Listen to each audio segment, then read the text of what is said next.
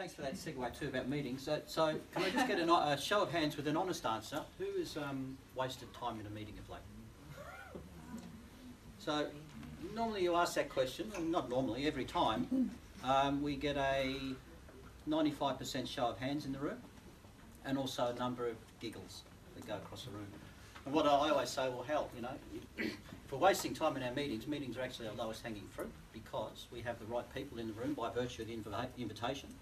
We've got the subject matter on the table, and we've got face-to-face communication happening where the best possible form of interaction can occur, and we waste these times.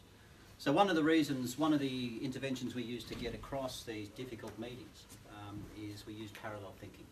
Because what we do is when we have a meeting, we have a number of people in, and everyone is different. We're not all on the same page. So we come in with different views.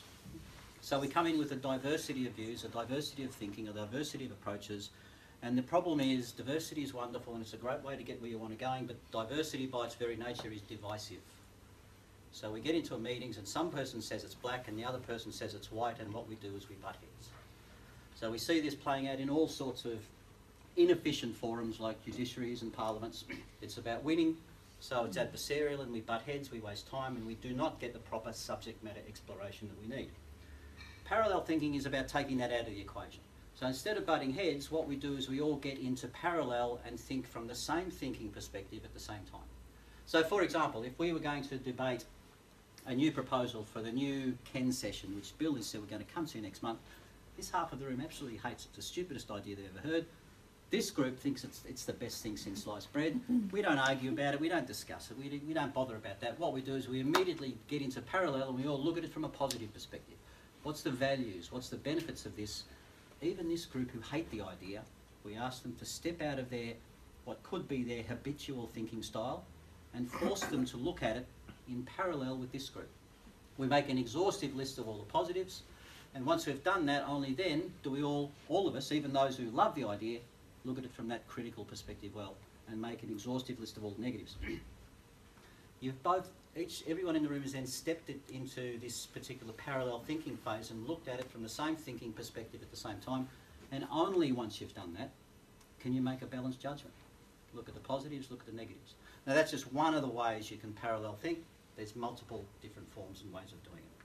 But what it does, it saves you time, it makes you more focused in your thinking, and most importantly, it makes you more outcome oriented. So it's a great way of thinking, particularly when you're getting a number of people together. So you can do 1,000,001 different things with it. Lateral. Lateral thinking is something a lot of us tend to struggle with because the very lateral thinking processes themselves are disruptive to the way we normally think. Because what they ask us to do is do something really unnatural. So normally, if someone gives us a problem, what we do is, here's the problem, let's brainstorm some ideas and come up with a solution. It's kind of a straight line. What the lateral thinking does, it picks us up out of our normal thinking patterns and dumps us in another totally unfamiliar place altogether, and from there we have to plot our way back in.